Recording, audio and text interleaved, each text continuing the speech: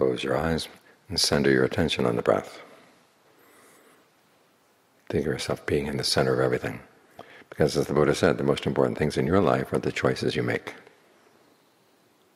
Where they're being made, they're being made right here.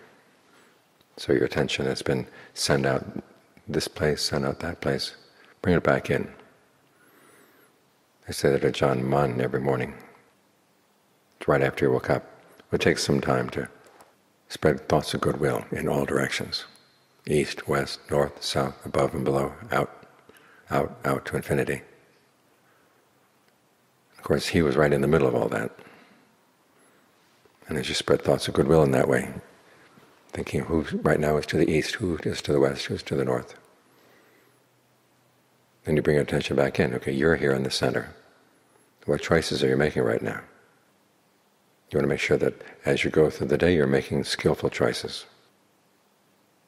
That means you have to keep the mind calm, so it's not rushing around. It's not bubbling up with all kinds of emotions.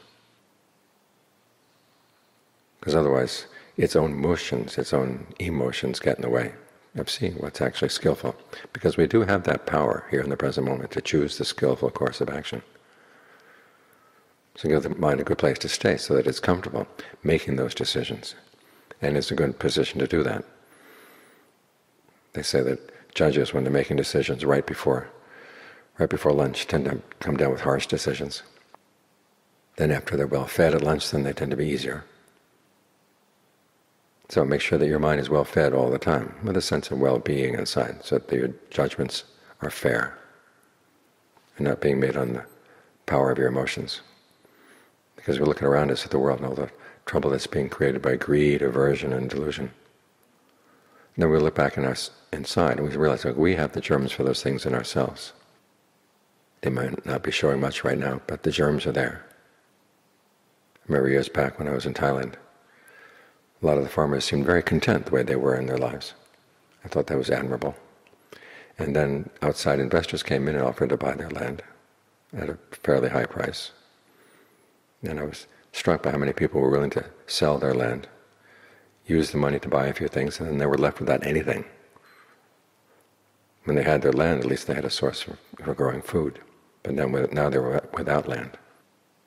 And they had to fall into the factory economy. So you look at people and you realize, okay, maybe the greed is not showing, but when the opportunity comes, it may show itself. Well, the same applies to us. So we want to make sure that we train our minds so that greed, aversion, and delusion don't have any chance of taking over no matter what the situation. So there's work to be done right here. And here you are, right in the center of the world, the center of your world. Make sure that it's a good world, a world that you're shaping with skillful thoughts, skillful words, skillful deeds. And strengthening the mind and concentration, giving it good food inside, good shelter inside. That's what puts you in a position where you can do that with a sense of ease and willingness to stick with it.